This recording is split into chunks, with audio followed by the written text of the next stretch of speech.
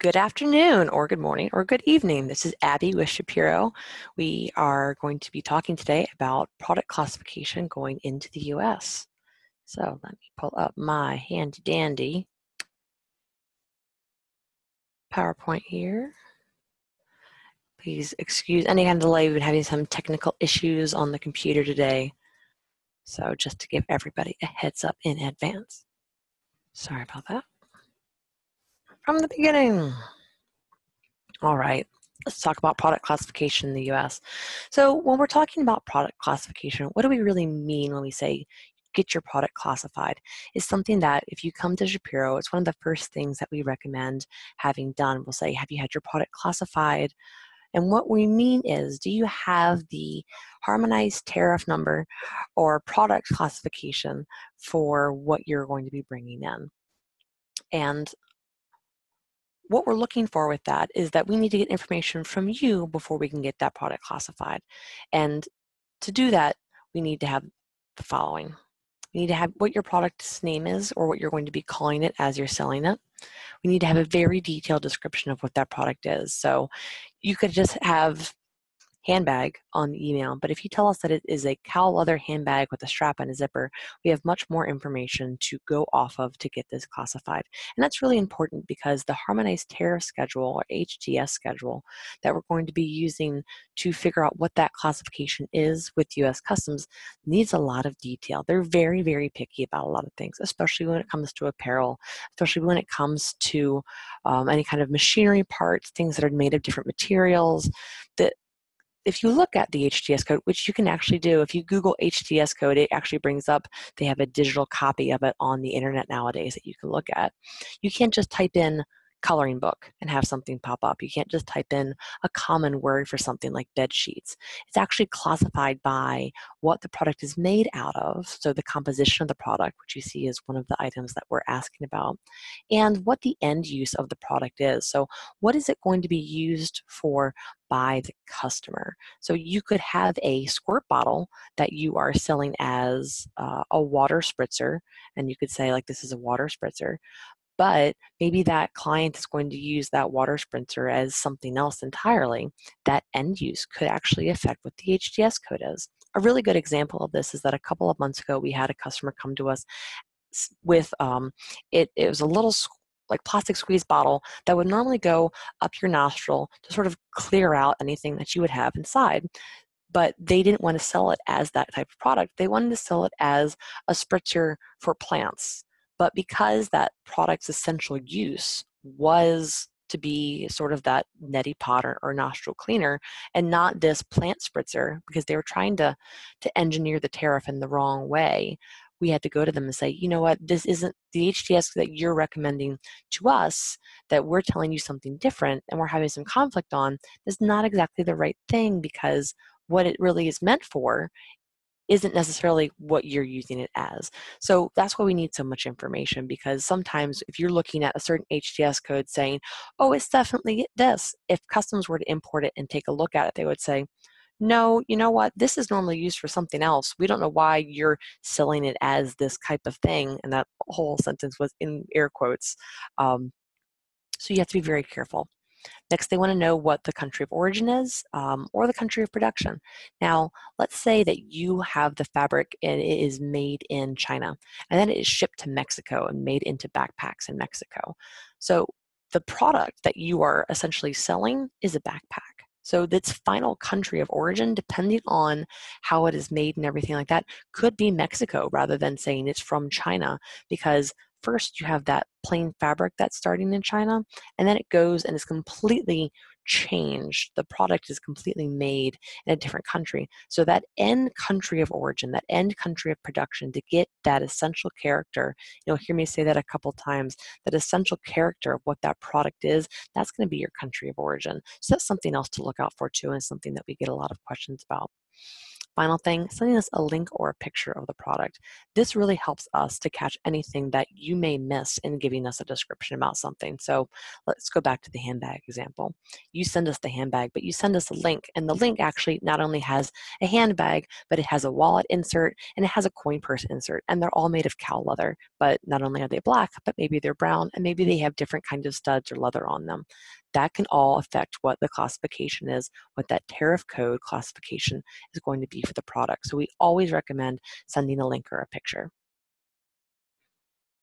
So kind of going back to what does it mean to get a product classified? What we would send over to you from our compliance department here at Shapiro is going to be the tariff code or HTS code, HTS standing for Harmonized Tariff Schedule code of what that product is going to be. My example that I have here is for coloring books. So a coloring book for a child is the HTS code of 4903.00.0000. And what that means at the end of the day is that that code, that 10-digit code is what we're going to be entering into the customs entry when we go to digitally clear this with customs. And that is how they're looking up to see what is that product that you're bringing in. So for the handbag, there would be a different HTS code. For the nasal spritzer I was talking about, there would be an HTS code. And that HTS code not only gives us what the duty rate is going to be, you'll see that coloring books have a 0% duty, or are called duty free, but they also give us what other import requirements may be needed for that product. This is how we find out a lot of times about if a product needs to have any kind of Food and Drug Administration permit or certificate or any kind of clearance, and there's different levels of that. This is where we find out if we need any kind of wood filing or Lacey Act filing. This is where we find out if you need any kind of USDA information for when you're doing the customs entry, because that customs entry really is that gateway paperwork into letting your product into the US when you're doing this. And that's why it's so important to do this first thing and to do it early, because some of these certificates that I'm talking about, they can take months to set up. So knowing what you're looking at in advance is very helpful. Something else I want to mention here, when we are doing the HTS code classification for you, this could bring up other items like anti-dumping or countervailing. And those are extra duty rates that the US puts on products to deter importers from bringing them into the US. A great example of this is colored pencils. So if you're trying to sell a coloring book set with colored pencils, the US has extra anti-dumping duties on top of colored pencils to defer them from being brought into the US, because there are already markets here and already businesses here in the US that have so much stock, have so much business in colored pencils, they don't want any competition. And so they're able to lobby Congress and the US administration, which are two or the main bodies that help to make up what those duty rates are. So that is kind of how sort of that plays into effect. Businesses in the US have a very big hand in petitioning Congress, lobbying the government in order to say, you know what, we want these duty rates to be higher or lower depending on what we're looking for, depending on what we need in order to protect our business here in the US. And that's really where everything comes down to at the end of the day. So diving back into the Harmonized Tariff Schedule. This is actually a huge book that has several chapters in it. It goes up to chapter, I believe, 99 right now, and there's always space for more things to be added. It covers everything from biological products to live animals to space rocks to things that haven't been discovered yet, but there is space for. And a lot of times things will fall into an other category that it may be made of cotton, let's say, it may be woven, let's say, but it may not fit the exact description that's in the HTS code, but it can fall into an other category, which acts as that catch-all category for that type of product. So there's many different things to think about when you're looking into this. I definitely recommend for every importer, go and take a look at the HTS schedule on the internet, look at the digital copy that I mentioned before, and look around and see if you can figure out what you're looking at, because it can be very difficult. And a lot of times importers will come to us not necessarily understanding what they're looking at or understanding the information that has been provided to them. So it's not as easy as it looks when we're talking about items like this.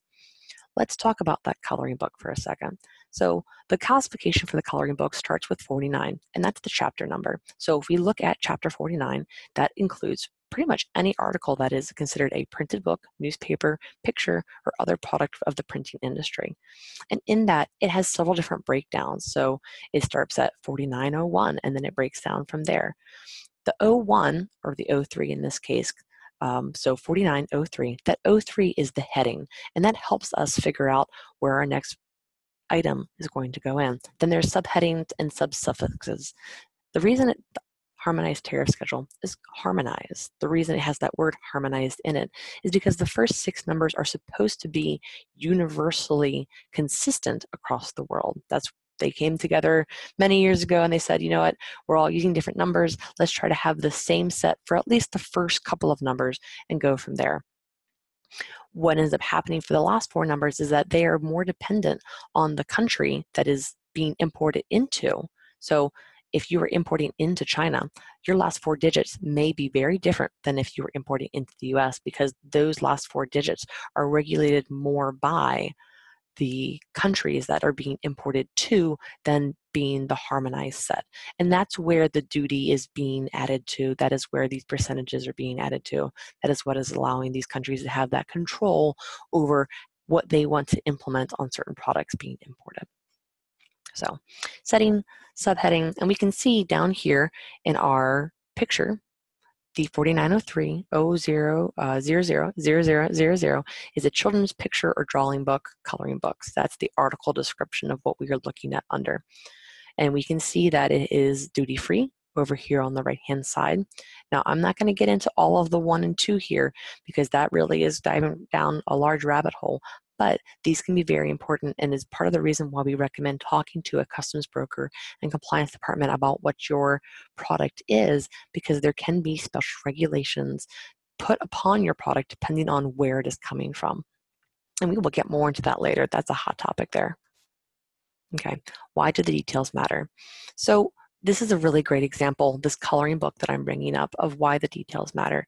We had a client that came to us saying, I've got a coloring book that I want to import. Like, great, let's help you out. By the time that we actually got more information about the coloring book, we found out it was actually a scrapbooking set and not a coloring book. So the end use of what that product really is and kind of what you're describing it as can really change what that HTS code is. When we were talking to the client about the coloring book, they originally had said it was a children's coloring book, so we had classified it that way. But later they came back and they said it was a coloring book for adults. That's because it was a scrapbooking set, and they were kind of misleading a little bit in terms of what they were using for that description. Adult coloring books fall underneath a different section, so you can see it's still in that chapter 49 because we're starting with 49, but then it's falling underneath a different subheading, 01. And you can see I've got 2 dashes there for the end number. The reason for that is that there are different types of HTS codes of that 10-digit code that can be used for coloring books, and that's dependent upon the page number and different requirements. So this could be classified in a multitude of ways. It would still thankfully have a duty rate of being duty-free, but the end use of what that article is and who the end customer is really does matter. So sometimes when we're asking these questions, you're like, this kind of should seem common sense, the coloring book, it's not as cut as dry as you may think, and that has everything to do with the statistics that U.S. Customs is running to see what is coming into the country and how much they want to charge for it for that duty. So don't just take us, as asking random questions. They're all very important. So the client did send us a picture of the coloring book, in air quotes, and we found out it was actually a scrapbooking set. So it was this really beautiful binder that had metal binder rings in the center of it, and the pages themselves were colored and had some coloring abilities in them in terms of being a coloring book, but that was not the essential character of that item. So I've mentioned essential character a couple of times now, and what that really means is the essential character is when you think of that product, the very essence of that product. So if I'm talking about pickles, I'm not talking about the jar or the pickle juice. You think I'm talking about the pickles. The same kind of thing goes for the scrapbooking set. The main article of that scrapbooking set is the binder with the pages in it, and the binder holding it together differentiates the scrapbooking set from being a set to just being a bunch of pages flying all about, because that binder is what's keeping everything together. And that kind of leads us into another issue, which is sets. So before I dive into sets, the last thing I want to say is the binder of the scrapbooking set is considered the essential character of the set and has an HTS code of 8305100000. So a completely different chapter of the HTS schedule, a completely different duty rate. And that's all because, we asked more questions, we found out more information, and things changed. All right, other taxes. So sometimes it can be misleading if a customs broker says your product's duty-free, and then you see that there are other taxes being charged on your invoice. When you're thinking about duty, that's not the only charge that's going to be put upon your product when it's coming in. There are other taxes.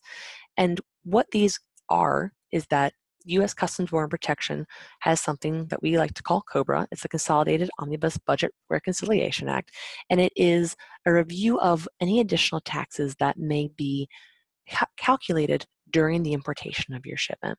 So when we're doing the customs entry with customs, they are charging a service fee, which they're calling the merchandise processing fee, on the product value, not necessarily on the freight. So it's not going on the cost of the freight, it's not going on the cost of insurance, anything to get it here. It is just that wholesale value that you're reporting on your commercial invoice and packing list. They are charging per that value a fee for us to use their system, for you to use that system through the customs broker to have your shipment cleared. So that's what that merchandise processing fee is. And it really can be quite low. They do have minimums and maximums on what that percentage is, but it is an ad valorem fee of 0.3464%, which really is quite low at the end of the day.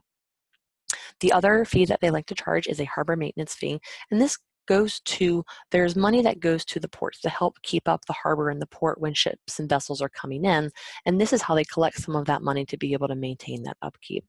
The HMF fee is not charged on air cargo shipments, but some airports do actually charge that kind of fee because they are getting money from the government. It all depends, and it's always best to ask. And it's never best to assume either. The HMF fee is 0.125% of the value of the commercial cargo being shipped through. So just because something is duty-free does not mean that you're not going to have other taxes on it. And click. All right, sets. I mentioned sets before, and sets are very important.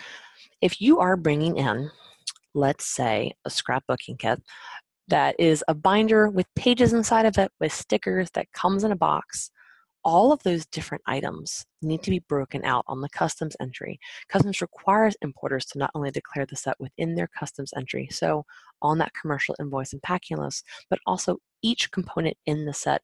We need to know the weights, we need to know the value, we need to know the piece count. So if you have, let's say, 2 pages of stickers per each scrapbook and you're bringing in 50 scrapbooks, so you would have 100 stickers, that piece count is going to be different than the main piece count of that binder and maybe even of those pages. Let's say you've got 10 pages per scrapbook, so then you've got 500 pages. So each of these things adds up.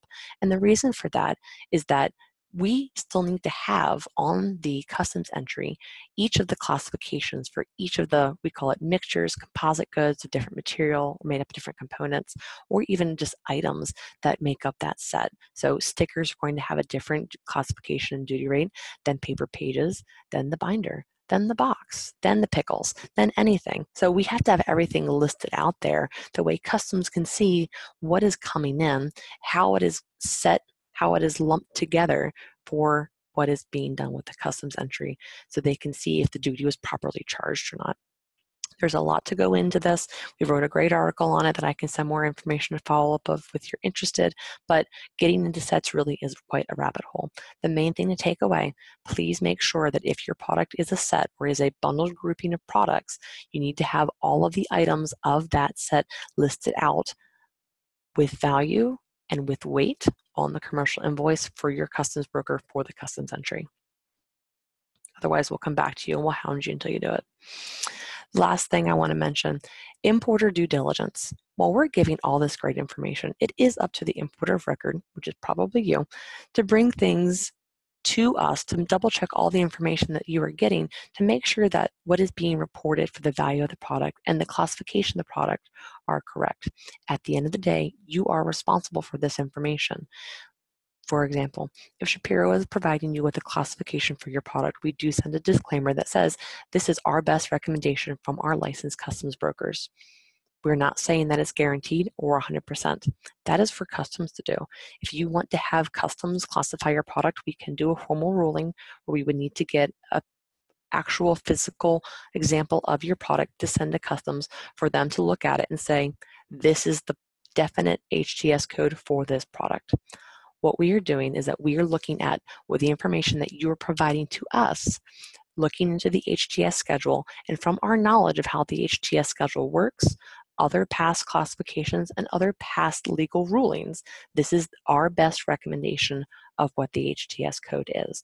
It is always the importer of record's responsibility to make sure that they are double checking this information, they are double checking the information provided to us, and that they are what they are using in the customs entry. I cannot stress this enough. If customs comes knocking on your door about a classification for a product, you can use our email and everything that we sent you to say, this is what I was provided, this is what I understand it to be as, but if customs says that that's wrong, that's on you. It is only our best recommendation. So the biggest thing that I can say is always double check everything. A lot of times we get clients that will come in and they have a classification that comes from their supplier in China or from wherever you're importing from, and some of those numbers are incorrect or even out of date. The US HTS schedule updates just about every 6 months. We're finding that it's actually updating sooner because of new regulations and new programs that are coming from the US administration. So having that classification number checked, double checking it yourself, not just assuming that everything that you're being given on a silver platter is right, making sure that you're protecting yourself at the end of the day. If you're unsure, talk to a compliance specialist about getting a formal ruling, talk to somebody about getting another opinion, making sure that your information is, you're confident in it and you have backup for it and you're ready to go. That's the big thing. Sorry, I get really passionate about that one. Just because I've seen so many people burned by it. Now, I do want to, before I kind of bring on any questions, go over really quickly the Section 301 tariffs that we are seeing that have been coming out recently. And a big part of that, I'm sorry, let me go back. So when I'm mentioning the Section 301 tariffs, what I'm really talking about is the U.S. administration has been doing additional updates to the harmonized tariff schedule for increasing duty on certain products, mainly looking at products that are coming from China going to the US. If you followed imports at all, or you can even just Google Section 301, you can see so many things that have been coming up about that. Actually, let me hop off of this real quick. That way we can just kind of see. Hi again, it's me. Because I want to pull up a different thing here so that I can review this with you. Oh, now I can't see my face. There's my face. All right, perfect. Sorry about that. So the Section 301 tariffs are looking at those imports that are from China to the U.S. and they're impacting so many different things. It's impacting so many different industries. We've heard a lot of concern from our client base saying, how is this impacting me? And that's why one of the things that we're saying in the beginning is checking in advance what your classification is to see if this is going to be something that's going to impact you going forward. Their public customs is publishing this list very far in advance about things that may be impacted. They are allowing times for business people or any people in general that are concerned with this process to speak up on their website to petition them against adding on certain additional duties like what they are doing.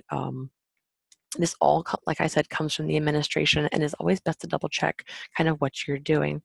Now, for some importers, there's a couple of different things that we can recommend when you're being worried about the Section 301 tariffs or additional tariffs, or we don't want to say the words trade war, but the duty increases from China to the US is you can always source from other locations. It doesn't necessarily have to come from China, and you can avoid part of the issue altogether. So there are other industries that are out there that you could also look into instead of just looking for China to the US.